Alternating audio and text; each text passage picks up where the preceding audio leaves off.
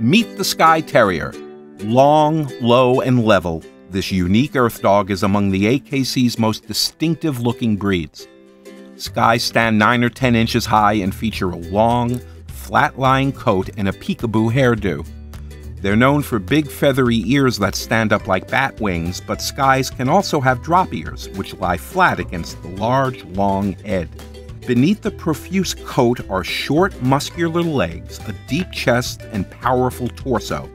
When seen in profile, these elegant but substantial terriers are twice as long as they are high. The Skye Terriers come in shades of gray, black, and cream. There are some platinum Skyes also, and with the lighter coats, what you really want to look for are dark points. The tips of the ears, the muzzle, and often the tips of the tail should be black.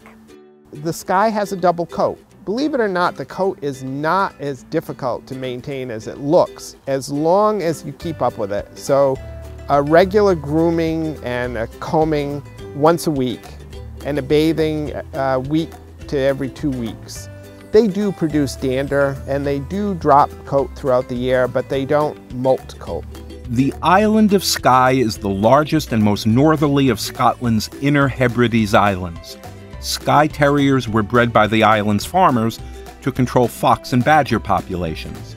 They would go to ground. They were both diggers in that they went below ground, but they were also squeezers. They worked among the rocks.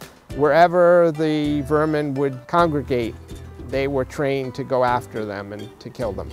So the Skye Terrier has always had this very profuse, dense coat that protected them from the extremes of the weather and the rain and it also, believe it or not, protected them, when they were working among the rocks or underground. If one of the vermin tried to bite them, it would protect their eyes. In the 1600s, this rough and ready terrier became a favorite of the British nobility, an unusual turn of events for a working farm dog.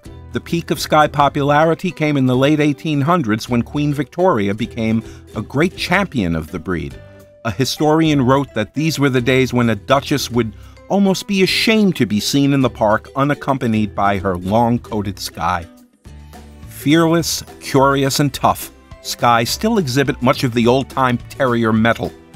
But long years as pets of the rich and royal have brought them a certain stylish refinement not seen in most farm dogs. Perhaps their #1 personality trait is steadfast loyalty, which includes protectiveness toward their favorite people. Yeah, Skyes do very well in an apartment as well as a home. They are very keen to adapt to whatever situation they might be in.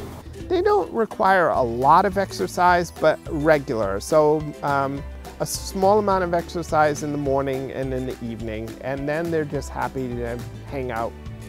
But there are a few people that have gotten the therapy dog certificate, and so they go out into the community and do therapy work. And there are some that do obedience. Skyes are reserved with strangers, suspicious of other dogs, but affectionate and merry with those lucky enough to earn their favor. They're a shrewd choice for those looking for a bosom buddy of character and devotion. Let's summarize the Skye Terrier. Skye Terriers, Skyes for short, are originally from Scotland. They are short of leg but solid and substantial. Skyes are plucky but dignified, calm but sometimes stubborn, and famously loyal and devoted. Skyes aren't particularly hyper terriers, but they do well with long walks and vigorous play. Maintaining the glamorous long show coat requires expert grooming. Modified clips are easier keepers.